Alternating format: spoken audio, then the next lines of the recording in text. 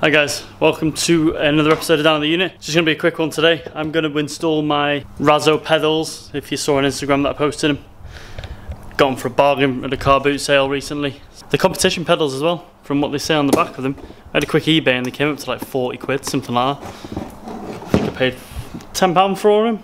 Got a bargain of a deal. Razo EP82 sport pedals. Nice fancy box it came in as well. Right, this is everything the kit came with. So you've got your pedals, adjustable for your heel and toe, for your brakes and your accelerator. Obviously the same on this. I probably need to loosen that up at the bottom to be able to adjust it so you can heel toe more, which would be handy for track driving. And obviously clutch pedal, which doesn't need any adjustment. And it came with a drill bit, so I can drill the holes. I'm guessing it's the right size to be able to go through the holes. They're the pilot holes that you need to drill. Should be fairly easy. So obviously it comes with all the screws and the nuts and bolts that you need for it. So it should be pretty straightforward. I'll just take my pedals off and then tally these up to see how they fit on the metal plate, and then drill and get them on.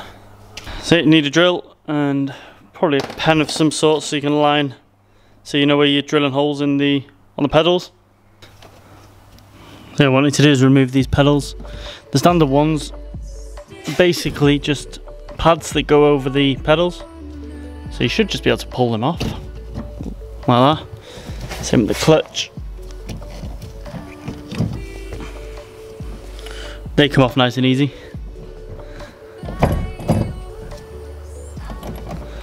Oh, nice loose clutch pedal, standard for a Starlet that. Taking this Chinese pedal off. It was only £1 from China, and you can tell why it was £1. Look at the state of it.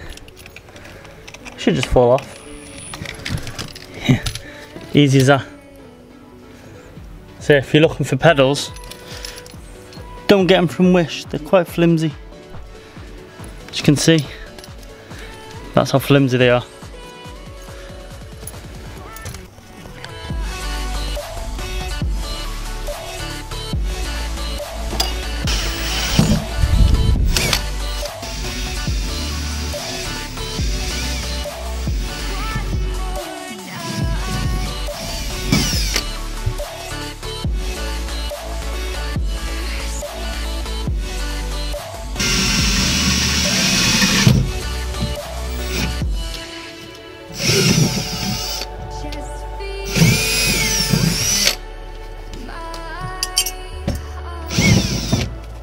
Can't find anywhere that tells you how to take this off.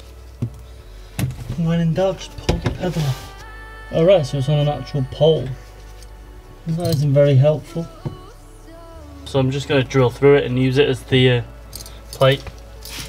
So let's hope for the best.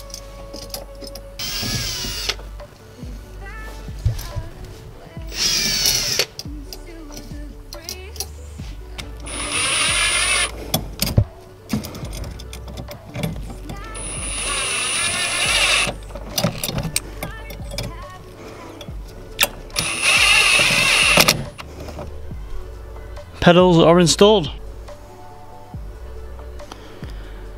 Nice and easy considering. Hopefully they'll help me make a bit of a difference at track with them being a bit wider of a pedal. So just that one.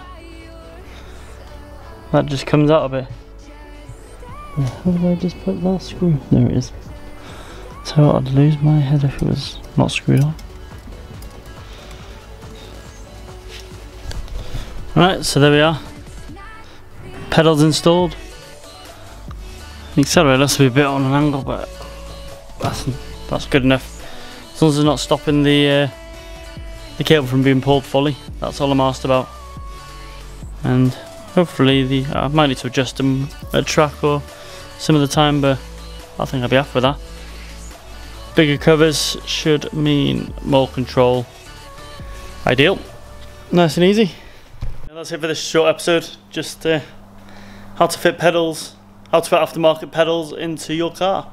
So, reminder, if you're going to install aftermarket pedals, get some decent ones. Don't get these crappy Wish ones for about £1 posted from China. They're just not worth it. They're flimsy as hell and they're just literally covers. I can't imagine they give much in the way of grip, and they seem to bend and flex really easy. And as you can see, they're flimsy. I just never put them on in the end. They're just crap. So yeah, they're for scrap. Get some decent pedals if you're going to run them, especially if you want something decent under your feet. See you in the next episode, guys. Take it easy. See ya.